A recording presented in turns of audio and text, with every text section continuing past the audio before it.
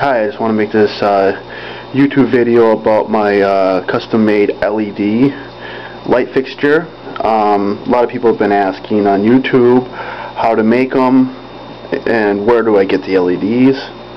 I can explain to you where I get everything. Alright, the cree, these are cree MCE LEDs. The white tips on them are actually the magnified optics. It just makes the LEDs much brighter and casts it down farther. As you see, it's like the size of a 10-gallon tank, but it's very deep. So in order to make the LED light penetrate all the way to the bottom of the tank, I needed these lenses. So right here, I just got this LEDs mounted on this heat sink. There's this thermal compound that you could buy. I bought it off eBay, but this thermal compound that actually acts like glue. It's a two-part mix. When you mix them both together, it becomes very sticky and ends up just gluing the LEDs to the heat sink. On top, I got a fan, keeping it cool. A lot of people tell me that using LEDs, because it does not create any UV light, that my corals are eventually going to die. Like my clam is going to struggle growing. Everything is just going to lose color.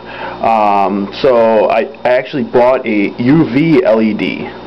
A lot of this stuff, the LEDs are very cheap on dealextreme.com. Ends up being like $4 a piece.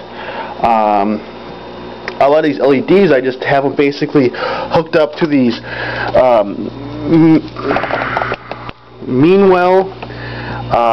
These are just a driver, and you just basically plug one side into an outlet, and the other side you just basically plug into the LEDs, and you just run them in a series.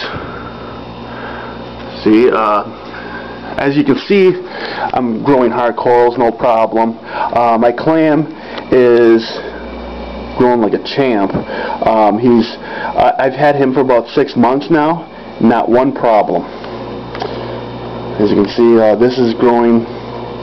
Everything seems to be doing well. If you have any questions, you can feel free to just message me. I'll try to message you back. I'll answer your questions as best I could. I'm definitely not a professional at this. If I can do it, anyone can do it. You know, why pay $800 for an LED fixture when you can make one for like 150 bucks? As you can see, we got a lot of coralline algae, so water conditions are good. You know, I actually have a chalice coral right here. I don't know if you guys can see that because it's so bright. Just feel free to message me.